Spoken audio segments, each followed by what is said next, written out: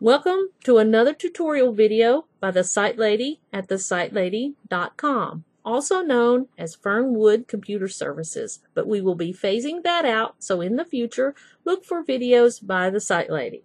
Today we will be cropping or cutting down photos in Photofiltre 7. If you do not have Photofiltre 7, which is a free program, you can find out how to download that in episode 1, and that link is at the bottom of this video. So to start our tutorial, the first thing we need to do is go get a photo that we would like to crop down. Go to File and Open. Let's find our photo in our photo folder, which could be on our desktop or in my documents. Click on it, click Open. And here we have a bird on a post. And I would like to cut just the bird out, and he is my subject.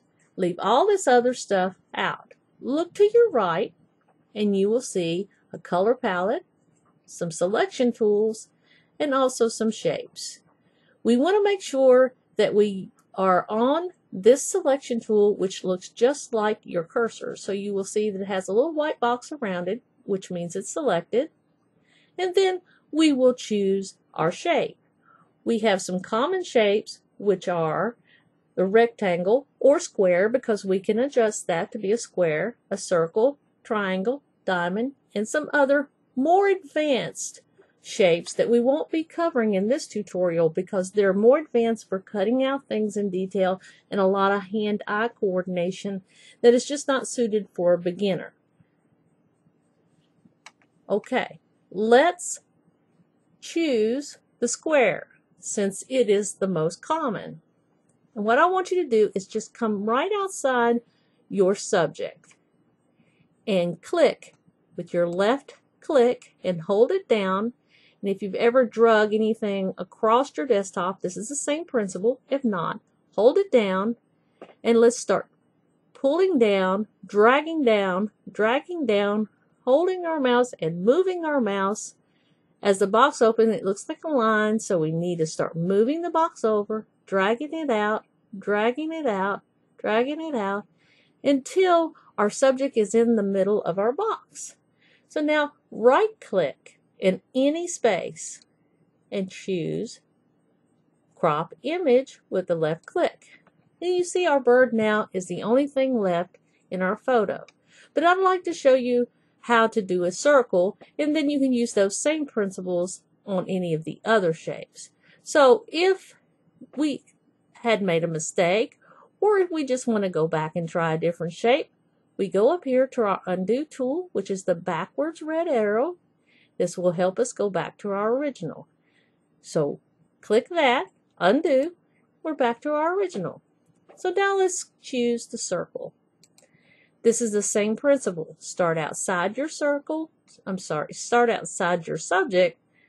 Hold down your left click. Hold it down. Move your wrist and your mouse. Drag it down. It looks like a line.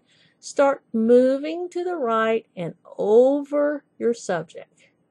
Now you can make this bigger. I'm just cutting it way down on our subject. You'll see that that square is also around there, but he is in our circle. So what we want to do now, right click and then go down, left click on crop your image.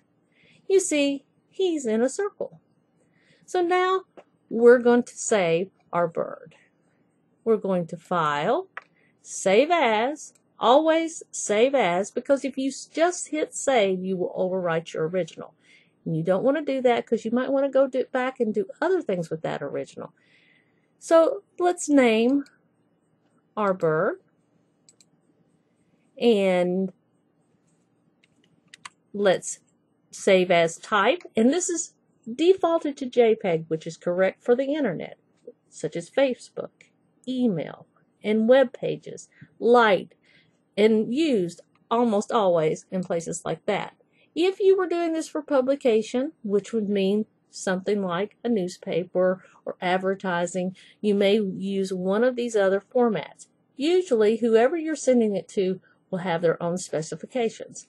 We want JPEG. Click Save. Now our compression box comes up. You see the slider at the top, which says low quality, best quality, compression 90.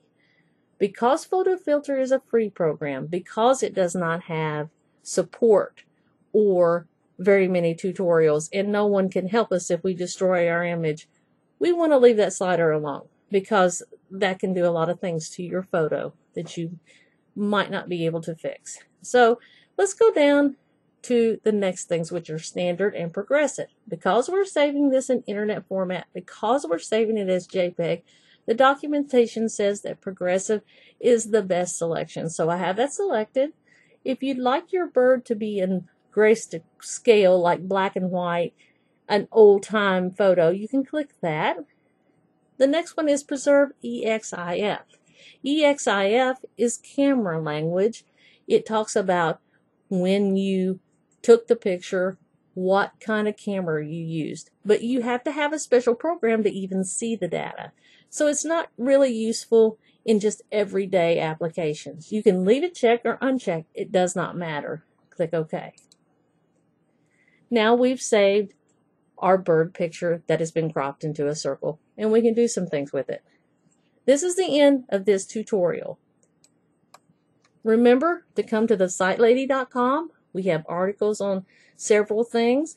We have started a product review. We hope you'll join in. And thanks again.